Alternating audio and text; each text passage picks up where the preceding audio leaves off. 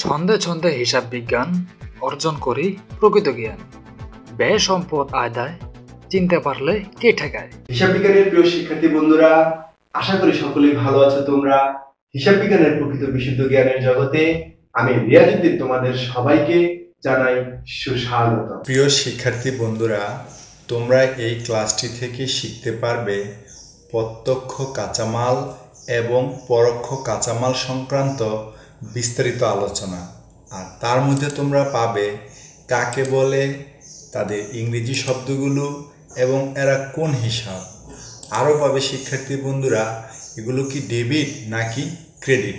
পাশাপাশি এগুলো চিনিবার অত্যন্ত সহজ একটি কৌশল তোমরা এই ক্লাসটি থেকে পাবে।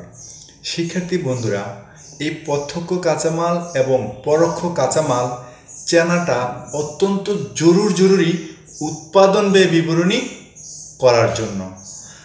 তাছাড়াও শিক্ষার্থী বন্ধুরা, কস্ট অ্যাকাউন্টিংয়ের পরতে এর প্রয়োগ রয়েছে।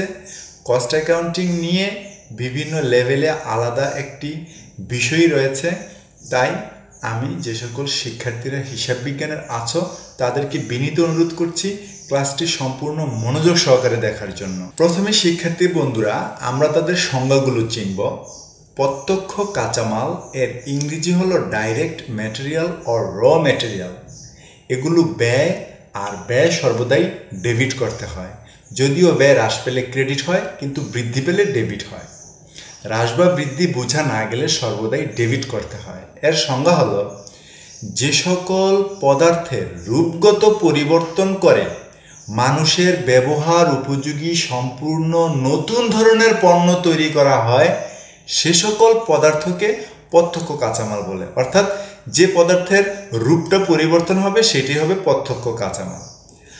আবার বলা যায় যে যে কাঁচামালসমূহ পণ্য উৎপাদনের সাথে সরাসরি জড়িত সে কাঁচামালগুলোকে প্রত্যক্ষ কাঁচামাল বলে।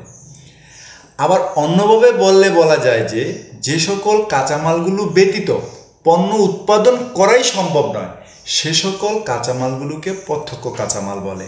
এবার শিক্ষার্থী বন্ধুরা আমরা পরোক্ষ কাঁচামাল সম্পর্কে জানব। এই পরোক্ষ কাঁচামাল এর ইংরেজি হলো ইনডাইরেক্ট ম্যাটেরিয়াল। এগুলোও ব্যয়, এগুলোও ডেবিট হবে। এর সংজ্ঞা হলো যে সকল দ্রব্যগুলো মানুষের ব্যবহার উপযোগী সম্পূর্ণ নতুন ধরনের পণ্য তৈরি করতে মূল উপাদান প্রত্যক্ষ কাঁচামালকে সহায়তা করে সে সকল দ্রব্যগুলোকে পরোক্ষ কাঁচামাল বলে। আবার বলা যায় যে যে সকল দ্রব্যগুলো উৎপাদনের সাথে সরাসরি জড়িত নয় সে সকল দ্রব্যগুলোকে পরোক্ষ কাঁচামাল বলে।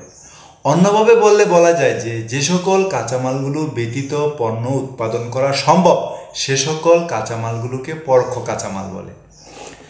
আবার এভাবেও বলা যায় যে পণ্যদ্রব্য উৎপাদন করার সময় যে সকল কাঁচামালগুলোর রূপগত কোনো পরিবর্তন হয় না, অর্থাৎ যেমনভাবে ক্রয় করা হয় ঠিক তেমন রূপই উৎপাদন কাজে ব্যবহার করা হয় সে সকল কাঁচামালগুলোকে পরোক্ষ কাঁচামাল বলে।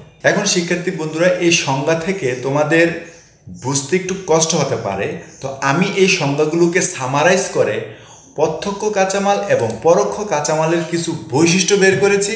এই বৈশিষ্ট্যগুলো যদি তোমরা মনে রাখতে পারো তাহলে অতি সহজেই প্রত্যক্ষ কাঁচামাল এবং পরোক্ষ কাঁচামাল তোমরা চিনতে পারবে।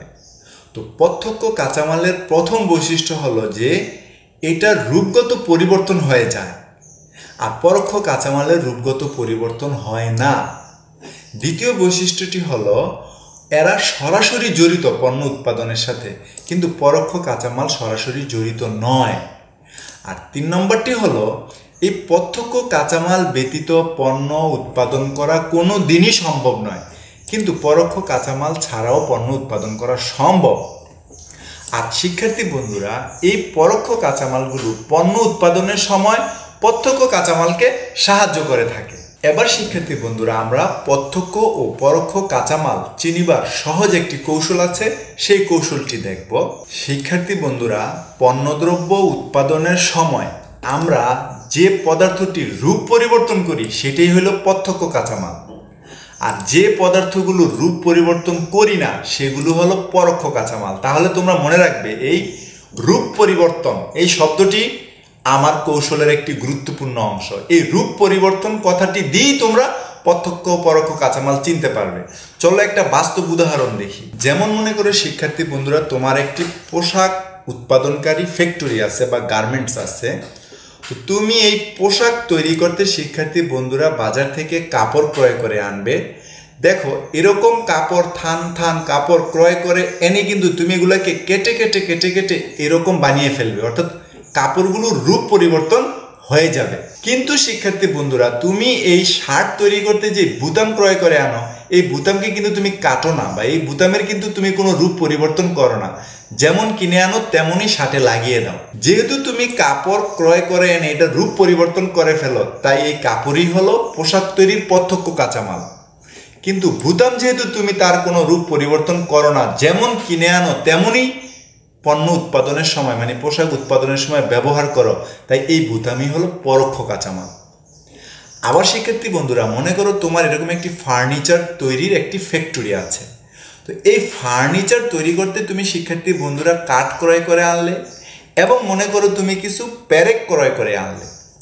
এখন একটু চিন্তা করে দেখো, এই যে কাঠগুলো ছিল এরকম, তুমি এগুলোকে বিভিন্ন সাইজে কেটে রূপ পরিবর্তন করে এরকম বানিয়ে ফেলেছ। এজন্য শিক্ষার্থী বন্ধুরা এই কাঠই হলো আসবাবপত্র তৈরির প্রত্যক্ষ কাঁচামাল।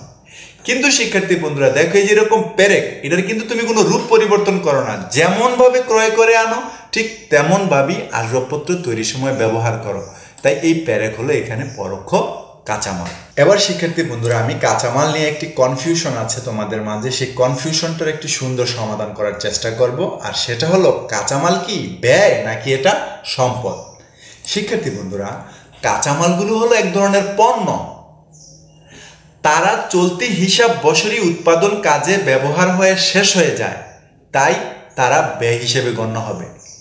কিন্তু যদি বছর শেষে অর্থাৎ চলতি হিসাবকাল শেষে যদি কোনো কাঁচামাল অব্যবহৃত অবস্থায় রয়ে যায়, সেগুলোকে সম্পদ হিসেবে বিবেচনা করতে হবে, কারণ সেগুলো হলো সমাপনী কাঁচামাল, যেগুলো বছর শেষে বা হিসাবকাল শেষে আমাদের কাছে থেকে যাবে, আমরা উৎপাদন কাজে ব্যবহার করতে পারি নাই, সেগুলো হলো সমাপনী কাঁচামাল, সেগুলো সম্পদ। কিন্তু যে কাঁচামালগুলো আমরা একটি হিসাব বছরে মানে একটি বছরে বা যদি হিসাবকালটা এক মাসের হয়, এক মাসে যে কাঁচামালগুলো আমরা পণ্য উৎপাদন কাজে ব্যবহার করে শেষ করে ফেলবো, সেগুলোকে আমরা সম্পদ বলবো না, সেগুলোকে আমরা ব্যয় বলবো। ধন্যবাদ প্রিয় শিক্ষার্থী বন্ধুরা, আশা করি তোমরা অত্যন্ত তথ্যবহুল ও বিশেষ কৌশল নির্ভর এবং বিস্তারিত ব্যাখ্যা বিশ্লেষণমূলক এই ক্লাসটি থেকে ব্যাপক উপকৃত হয়েছ। তাই পয়েন্ট অফ অ্যাকাউন্টিং এর পরবর্তী ক্লাসগুলো দেখার আমন্ত্রণ জানিয়ে তোমাদের সবার সুস্বাস্থ্য কামনা করে আজকের মতো এখানে বিদায়। আল্লাহ হাফেজ।